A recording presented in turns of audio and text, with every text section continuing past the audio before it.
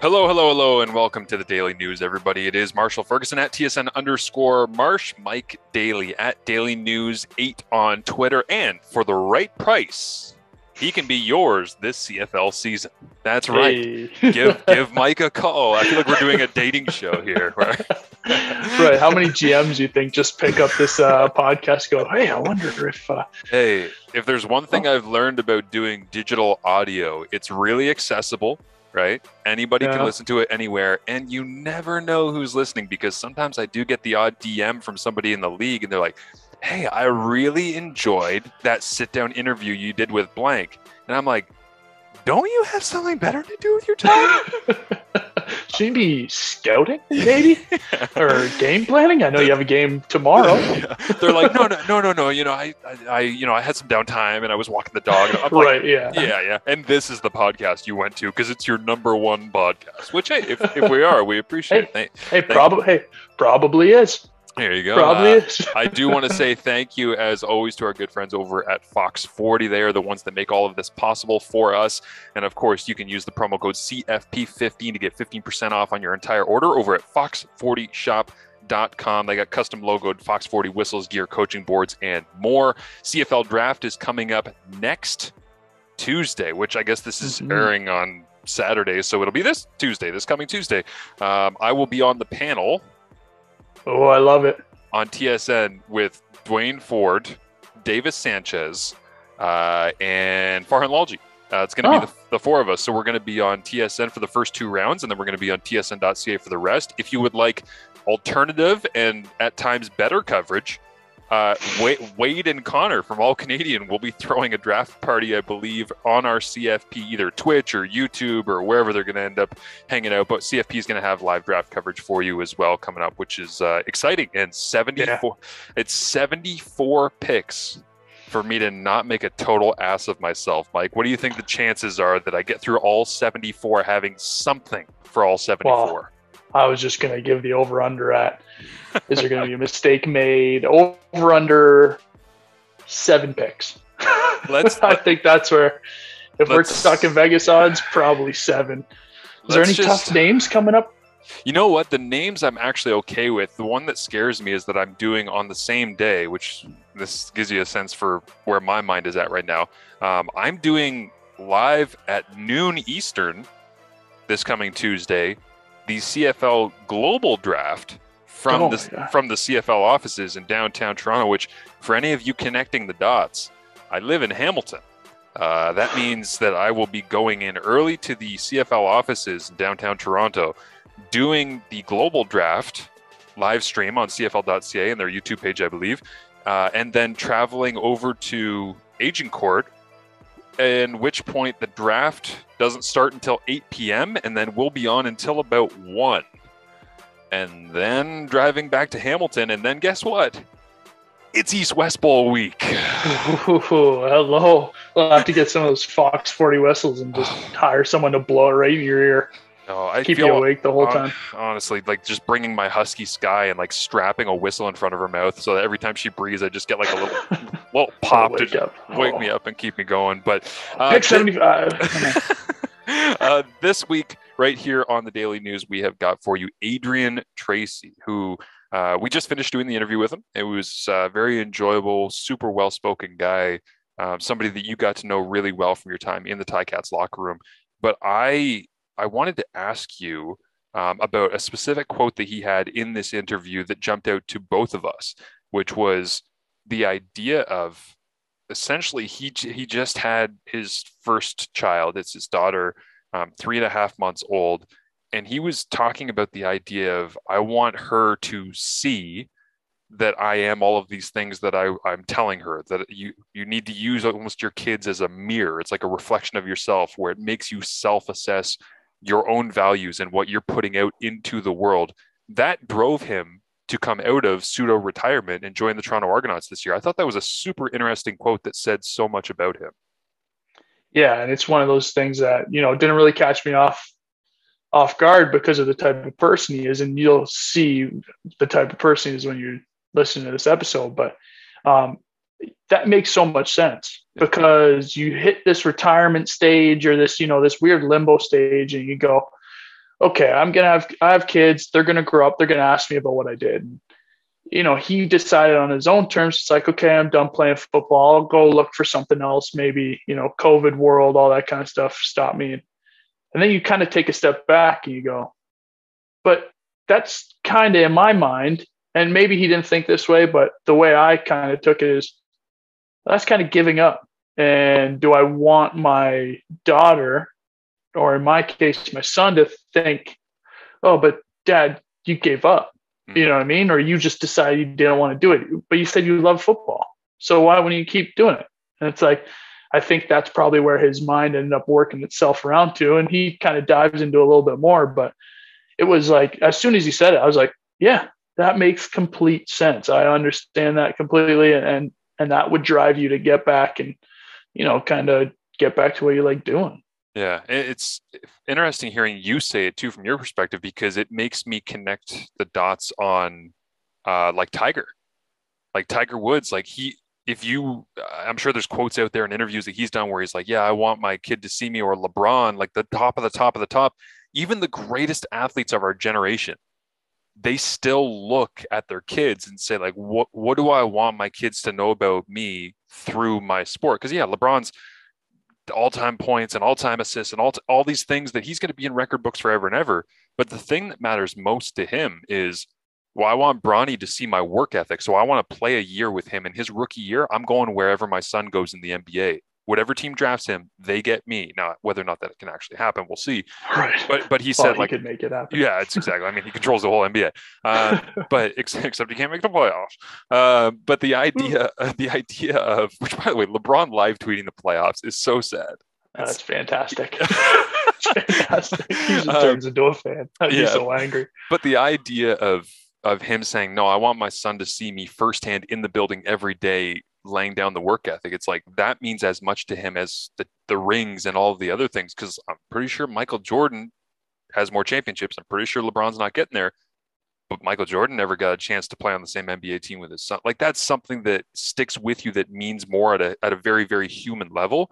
And even I'll mention something personal from my side, is that, like, my son is 19 months now, and I was given an opportunity. I'm interested in fitness and in the off season, teaching, coaching, personal training, that kind of stuff, like maybe moving in towards that direction on top of a whole bunch of other little side bits and projects I got going on. But and one of the things that I got offered was teacher training to do bar classes. And people might not understand what bar classes are. A lot of people think it's just ballet. It's not. It's not easy. No, I know that for sure. It's literally just like a lower body burnout workout that happens to have a literal bar that you hold on to at times to be able to support yourself in balance. But I found this workout. It was great. The thing is, when I go into these classes, it's like 90% like 50-plus-year-old women. And for me, I got offered this teacher training thing because they're like, hey, like, you could really bring a different demographic and you bring your own style to this, and we think you'd be good at this because of your background as an athlete and all the rest.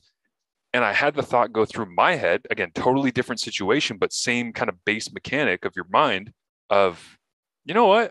I don't want my son to ever think I can't do this because guys don't teach bar. It's like, right. I like the idea of doing that. It's fitness. It shows that anybody can do anything at any time to try and make themselves better. The stereotypes, the whatever, who gives a damn? It doesn't matter. If we're all putting in effort and we're all getting healthier and becoming better people, that makes me happy. And I want him to know that. Therefore, you know what? Yeah, I'm going to do this teacher training. So it's amazing how we use that mirror. And for Adrian, that drives him into a very competitive situation in the Toronto Argonauts on their defensive line. Yeah, and you hit it right on the head there. It's, until you have kids, you kind of go through this trajectory of, okay, I want to just make the league, or I want to just start doing this for myself. You know what I mean? This is cool. I want to do this. This is fun. And then you go, okay, now I want to be really good. You get to this point where you're like, okay, I want to be like the best in my position, all this kind of stuff. And then I noticed once you have kids, and a lot of guys say this, is it's, oh, now I want to show them.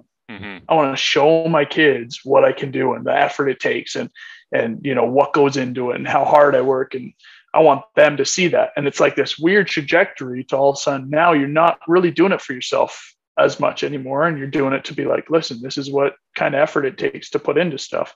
And for Tracy to come back out of retirement, that's a hard thing to do, to go into retirement, to, it says he stays in shape and stuff, and then just to get back into football, that's a huge decision for him to make. And you can just tell that, he's excited for it. And the competitor that he is he's going to be good at it. It's going to be easy for him.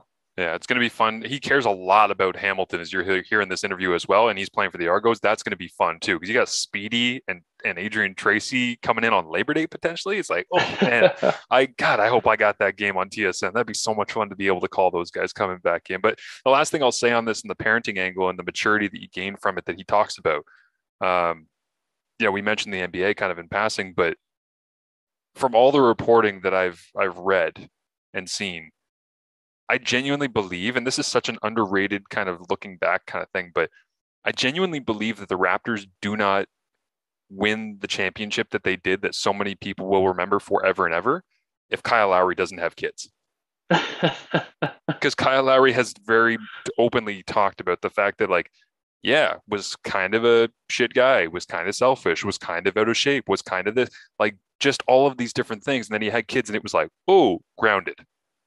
Right. And all of a sudden he was pro's pro, and he becomes the greatest Raptor of all. I mean, even DeRozan, and having his kids growing up with Lowry's kids. Yeah, DeRozan left and Kawhi ended up coming in. I don't know if Kawhi has any kids. I don't know if Kawhi talks to women. I don't know if Kawhi talks at all. But I do know that it has a real impact on people. And I think that you will hear that in this interview with Adrian Tracy. So let's get to it for you here. What do you got, Mike, on the way out? I just, and it's funny with Adrian because it's, we could have had a conversation with this guy for 5 hours straight. Yeah. And, we'll get him back on because he is just such an inspiring dude. But I mean, enjoy this, and, I can't wait to see him play. That's all I could say. Adrian Tracy, what's up, man? How you been? What's going on, Dales? How you doing, man? Man, it's good to see you. I mean, I was really excited when you said that you'd be all right to come on this podcast, because I know, from our time playing together, we've had some pretty good conversations, and, you're a pretty in-depth thinker. So I was like, okay, you know what we need to do? We need to get Adrian Tracy on here so that we can chat a little bit of stuff. But oh, no, man, I appreciate you guys having me, to be honest. Marshall, it's a pleasure to be on here with you as well. And like you said, we've been teammates for quite some time, and it's no different than us having locker room chats. So I'm ready to get started.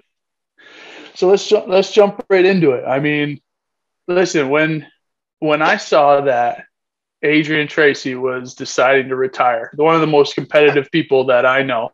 I mean, we're talking pickup basketball at Marsh. These pickup basketball games, man, we'd be showing up, and it would be like we were playing the Grey Cup to win this. Yeah. And I was like, this guy.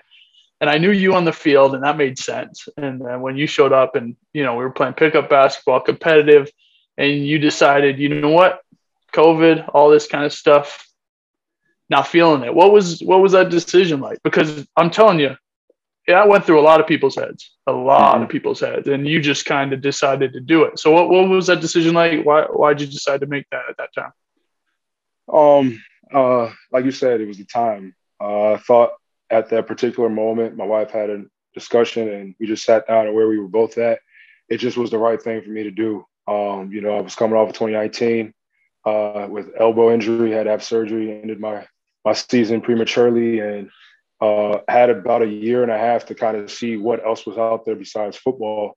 And then also, me, I'm a man of principle, man of faith, and there were some things that were going on the league side that I couldn't really get behind or support, or at least put my, mental, physical, and health, in that position, and not have certain, I don't want to say guarantees, but certain things that made me feel a little bit safer and secure. So, like I said, just a conversation with my wife. We had just got married and wanted to see what else was out there after, playing for, at that time, 10 years.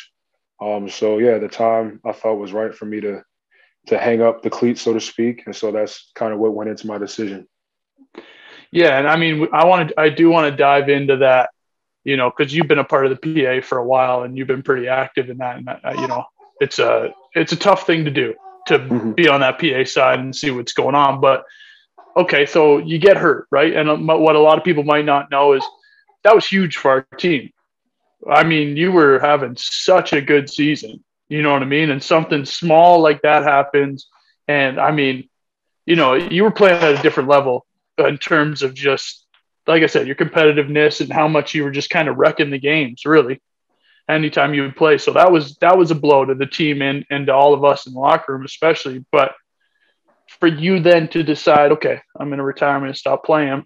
And then now fast forward it a little bit and be like, you know what? I'm not done. I'm not over this.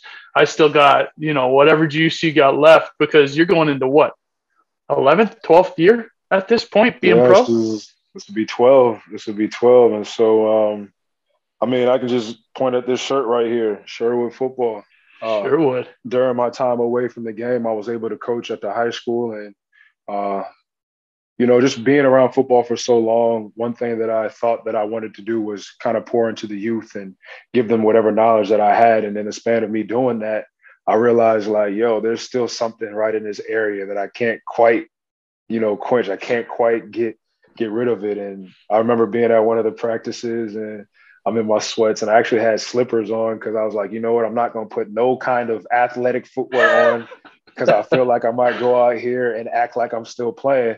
But I went to show these kids, you know, how to take on a block, and it just kind of, you go back into that mode, into that zone, you know, and we were, you know, showing how to shed a drill, and it just was like, oh, like, I like that. I miss it, you know, being in the atmosphere, being in the environment. And so I even tell the kids when I went back a couple of weeks ago, like, they're part of the factor in the deciding, you know, pieces of to why I wanted to come back. Having a daughter, one of the things that I realized is that, you know, I don't want her to look outside of anybody but this household for a role model.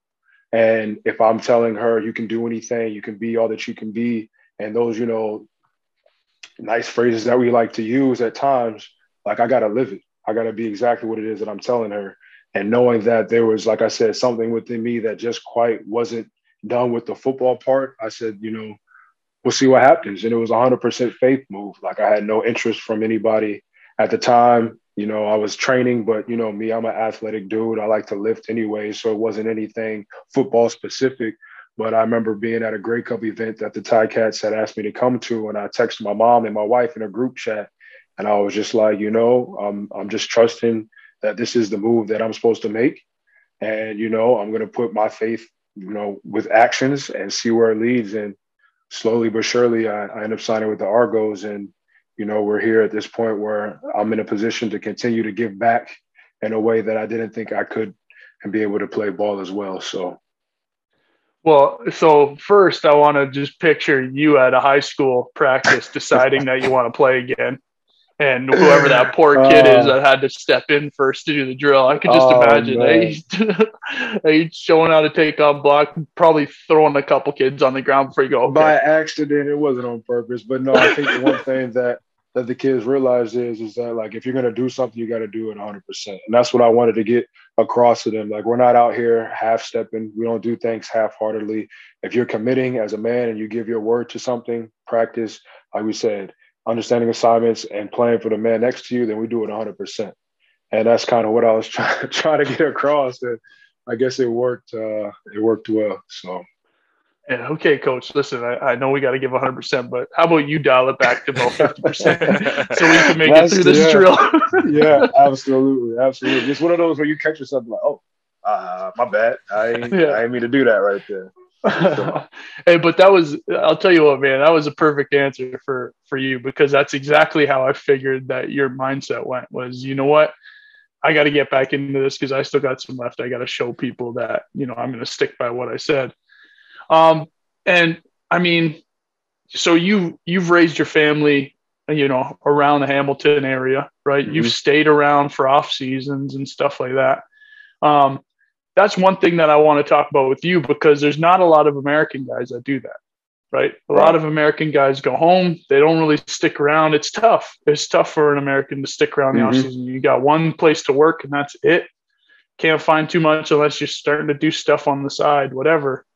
But what was that like in those off seasons as an American trying to stick around, stay a part of the team when we were doing the community events together and stuff like that? Yeah. And then deciding, you know what, I'm going to do this long term. I mean, to be honest, man, it was 7 years ago now. I can't believe I'm saying that, but 7 years that I felt like the Ticats had made an investment in me. We had just talked and I had just signed an extension. And my previous career in the NFL, I felt like there were certain things that as a man and as I was maturing that I didn't do. And one of the things that I wanted this team to know is that I was committed, that I was here and that it wasn't just a fly by night. I'm here to get what I can get from you guys and I'm gone.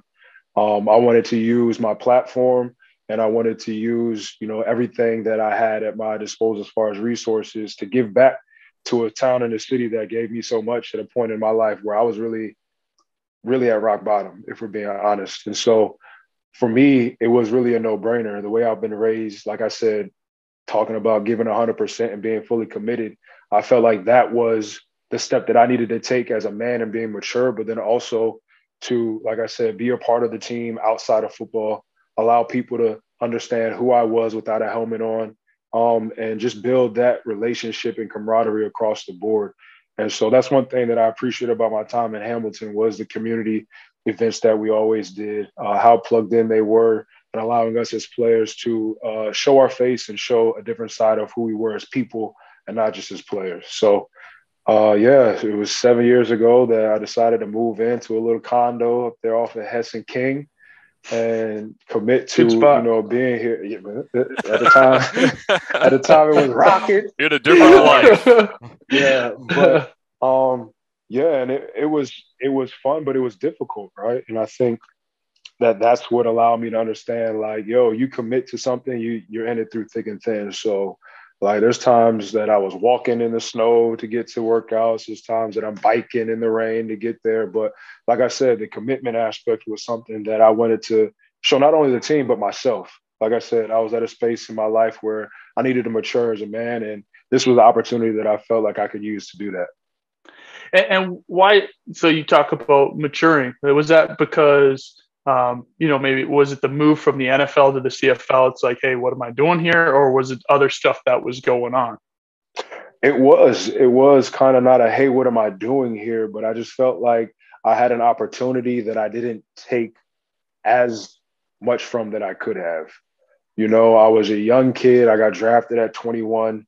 I'm making the most money I've ever made in my life. I'm in the Big Apple. And I came from not a small town, but like where I played college at was Colonial Williamsburg, like where they got horses and buggies and cobblestone roads. And I think our undergrad was 5,000. So to go from that to there, it was really like a deer in the headlights. And not to say that I went and I squandered my opportunity, but looking back, as we always do sometimes with, things being 2020 in hindsight, I realized there were certain aspects and certain points that I didn't take the most advantage of that I could have.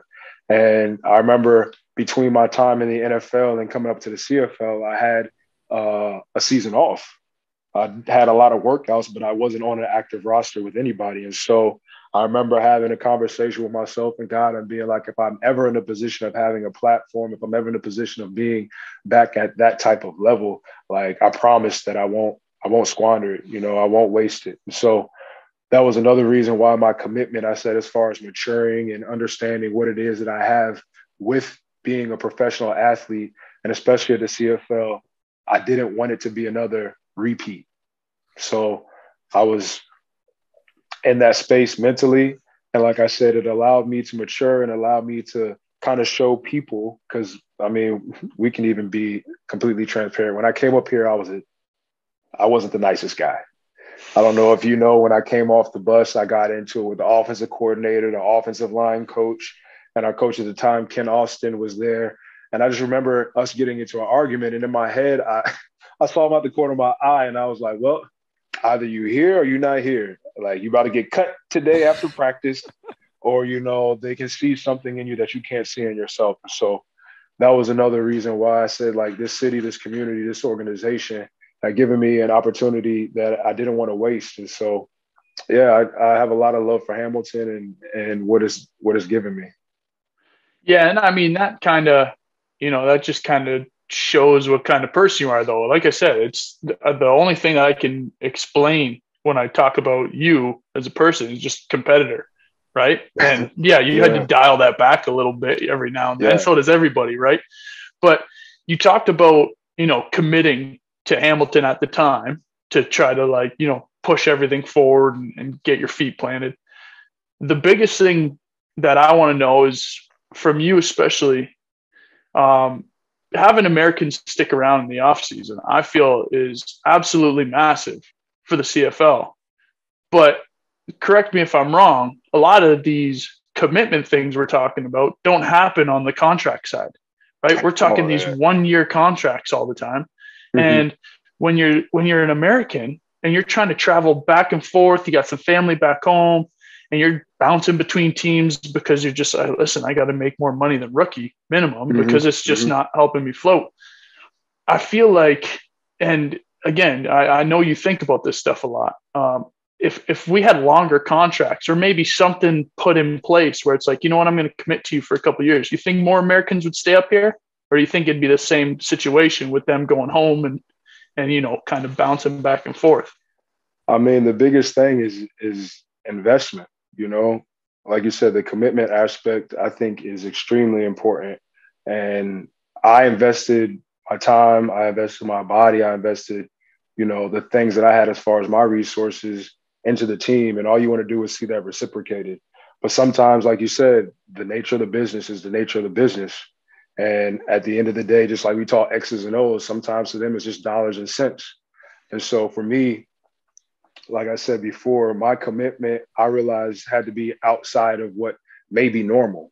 You got Americans that are sometimes here for 1 year, 2 years, and then they're gone to another team, or they're trying to get back down south for an opportunity. And I think a lot of that contributes to the fact that, like you said, there's nothing long-term. There's nothing here that is holding them or allowing them to see the benefit of being here.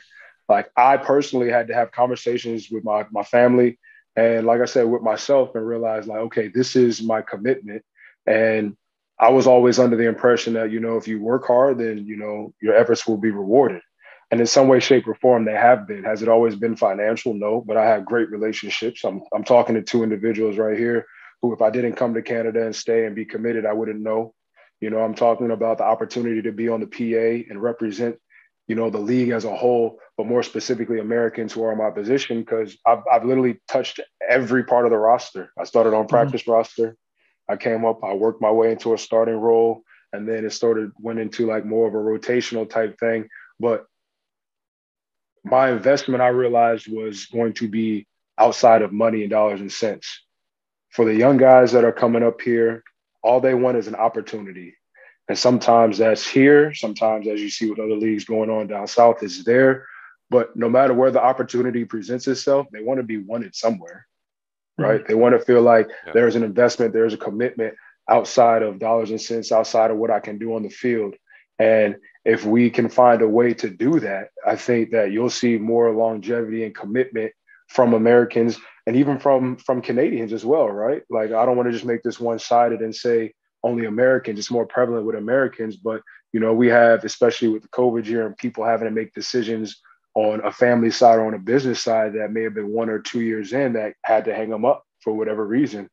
And I'm not saying, like I said, it has to be a financial commitment, but there has to be something greater that ties us to whatever, team or organization we're with at the time, for, I think, us to have the longevity that we're seeking. Yeah, I absolutely agree. I think, the 1-year contracts are great because everybody hits free agency, can, make their money and stuff like that. But what we're seeing now is that everyone's hitting free agency. So now it's actually working against us. And exactly. Now nobody, unless you had, the best season at your position, those are the only ones making the money. I mean, better than I do, the one thing that I can appreciate is stability. You want to go somewhere where you feel comfortable, you understand the coaching staff, the scheme, you're familiar with, the front office personnel, you're familiar with, even the operations side. It's a family that you're trying to build. It's a culture that you're trying to change. And that's hard to do if 1 year you're here, the next you're not. So like I said, it's more than just a dollars and cents thing. I think it's more of, if we look at it from, like I said, the cultural aspect, like what are we trying to do? What are we trying to build? What are we trying to create? Like we had Coach O, who's one of the greatest leaders I've ever been around. And that's the one thing that he tries to do, is establish a culture of what it's going to be like here. And in order to do that, you need stability. And that's why you sometimes see certain players that keep coming back, keep re-signing, because there's something there that they can appreciate. And I think a lot of that has to do with the stability.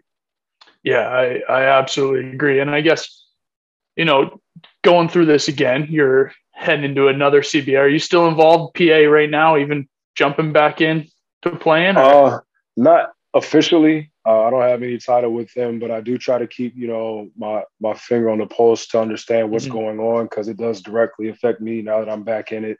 But not only just for me, it's more so for the future of this league, and how I feel like there's so much untapped potential, and there's so many things that can be done to allow this league to be one of the most dominant leagues in North America, not just in Canada, in North America, as far as the talent that we have, as far as the game itself and how exciting it is. I remember that first game I went back to watching the NFL, and I was like, yo, this is boring. Like, this is slow. It's extremely predictable. Like 2 minutes to go in the game, you're already like, all right, I'm like, all right, let's go. They're like, no, we still got 2 minutes. I'm like, this is what's gonna happen. Boop, boop, boop, wop, wop, wop, do. And that's exactly what happened. And it was over. And I'm like, yo, like, if you guys would just tap into Canadian football and understand, like, the rouge, understand the size of the field, the waggle, all these different aspects of the game that give it that exciting entertainment factor, like, you would either like it as much as the NFL, or you might even put the NFL in a secondary position. But yeah, I just have a lot of love for the game because of what it's given to me. And this is just football in general, but specifically the CFL, understanding, like I said, a lot of the potential that has yet to be tapped in on the game side, but then also with the plethora of players that we have who have amazing stories, who have amazing talents, who have amazing interests that I think would just allow the league as a whole to just grow and develop in a way we've never seen before. And that's the biggest thing. I mean, I talked about this a couple of times on different episodes that we've had. And, you see what Ottawa's doing with the behind the R thing. I mean, come on. BC's doing Arrow Up, and now Edmonton's got their own. Honestly, the best thing I think we've ever done was to peer pressure organizations into creating better content by having one of them just jump out and be like, screw it, we'll just do it. Because as soon as one team did it, everybody else was like, oh, shit, people actually like this. Damn it. Yeah, duh. Like, people have been watching 30 for 30s forever. But that's the thing. We got to talk about the players, man. That's who's in there right now. You got to talk about the players, got to show them what they're doing. Hey, get a couple cameras to follow you around while you're on Hamilton Bike Share at the beginning of your career in Hamilton, ripping down the bike lanes to head in for a workout. That's what we need. You know what I mean? Turning left. Watch out. No, but I mean, I think that's one of the reasons why I wanted to come here. Like I said, get involved in the community, because a lot of people don't know who's under the helmet. Like, they're not that close on a consistent basis to be like, oh, that's such and such. Oh, that's such and such. Da-da-da-da. But like you said, if we invest in the players, the product, I think that you'll see leaps and bounds what this league can ascend to.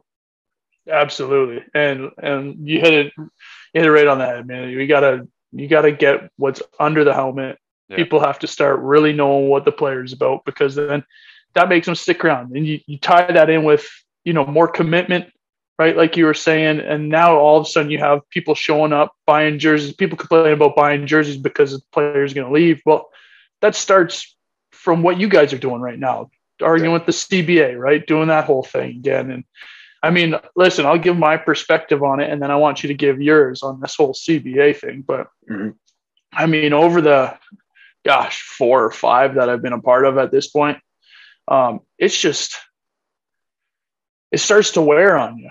You know what I mean? When you're trying to work these things out, it almost seems like it's not a fair relationship between the player and the CFL. It's really frustrating being, in a training camp atmosphere in meetings saying, hey, are we going to go to practice tomorrow, or is there nothing that's going to be worked out? you're sitting there going, well, I guess we got to give up this, and this again. You know what I mean? And it's not a fair situation. But I want to get your perspective on it, because when they talked about the PA, I learned early on and just decided to stick with it that I'm staying out of this, because it's a disaster. Yeah, it's very difficult. And I think it's difficult because a lot of things, and this is just my personal opinion, are established on privilege and not principle, right? I think principle are things that, irregardless of what era we're in, they stand the test of time. There's just certain things that we understand and that we're going to be committed to, and that's just what it is. And the one thing that I think is completely unfair is, like you said, there's no resemblance of a partnership. It doesn't seem like behind the scenes, like we know what goes on social media and certain images that have to be upheld. But when we actually talk about the nitty gritty and we're having the real conversations in the trenches, partnership is far from what I would say characterizes the relationship that the players have with the league. And it really is unfortunate, because at the end of the day, that's all that we're seeking as players, is to be seen as equals from the standpoint of what we provide to the league. I mean, at the end of the day, we're the product, and we understand that there's other things that go into allowing us to be that. And we're not sitting here and we're not negating those facts, but at the same time, we need our just due. It's our livelihood. Mm-hmm. This is the way that a lot of us, especially now that I'm referring to the Americans, are making money. And at a certain point, it has to be said, like, these are the things that we're going to stand on. These are the things that we believe in. And irregardless of how things have been in the past, this is how it has to be moving forward, or else there's going to be no change. There's going to continue to be the whole, let me shake your hand, but behind my back, I'm holding, whatever, choose your weapon of choice, and it's unfortunate. And that's the one thing that I've realized as I've gotten older. I mean, I've been playing ball. Well, we won't even get into how old I am, but I've been playing it for a while. And it's unfortunate how, going in Little League and playing, the love that you have for the game, right? That's where my competitive comes from. I actually started playing ball because my friends played. Not because I was like, ooh, football, I love it. I just loved competing, and that's what all my boys were doing, so that's what we did. But that love, that passion, and that drive as you get older gets overshadowed by the business. And that's the part that's unfortunate, and a lot of fans don't understand, because they're still looking at it as a standpoint of entertainment. And us as players, as we sit and we're having these conversations, and as completely one-sided, are looking at it as our livelihood. Mm-hmm. Like, this is how we provide. This is how we keep the lights on, put food on the table. And so it's upsetting and frustrating when you look at it from that point. But then I have to play devil's advocate and put my hat on from the business side. And that's just what they do. That's just the machine. That's just the beast. And at the end of the day, in order for them to make a profit, they're going to have to try to skimp and cut and, do what they need to do on their end. And I respect that, but that doesn't mean that that's the way it's supposed to be. There's a lot of successful leagues all across the world, but even the one that we're trying to walk in their footsteps of, as far as the NFL and certain business models, that's not what you see, right? You have a lot of players and unions in a position of being at least more equal than what we are. And that's all that we're seeking. We're not seeking anything that's outrageous. We're not out here asking for $1 million contracts. We're just asking for stability. And we're asking for, a chance to not have to worry about every year or every 2 years, whether or not, like you said, we're striking. The last CBA that we had that I was a part of, we literally said, we're striking. Yeah. And that's crazy. The next day we were supposed to have training camp. And it was wild to see. And then we get a call as PA reps an hour later. Oh, we signed the deal. Oh, we're back on. Like, thank God it came through. But like, why would that be the nature and the business of a professional league? And that's my thing. If we're hanging our hats on being professional, if we're hanging our hats on being a league that's trying to compete with other professional leagues that we see at a certain level, then we've got to throw away the privilege and understand the principles that they're established on so that we can abide in those ways. So that's just my 2 cents and how I feel about it. I'm in a PA. I fight for my guys no matter what. when I was in it. If I'm fortunate enough to be on it this year, I'll do the same. But like I said, that's because I love the game. I love people, and I see, like I said, the potential of where this can be, and we're not even scratching the surface yet. And I love it, man, because that's exactly what we need as players, right? Is we need people like you that are going to do that. And, you know, like I said, competitive, man. It comes out, it comes out in absolutely everything. But listen, I honestly, I want to be respectful of your time. And I know you're working on tummy time right now with your daughter.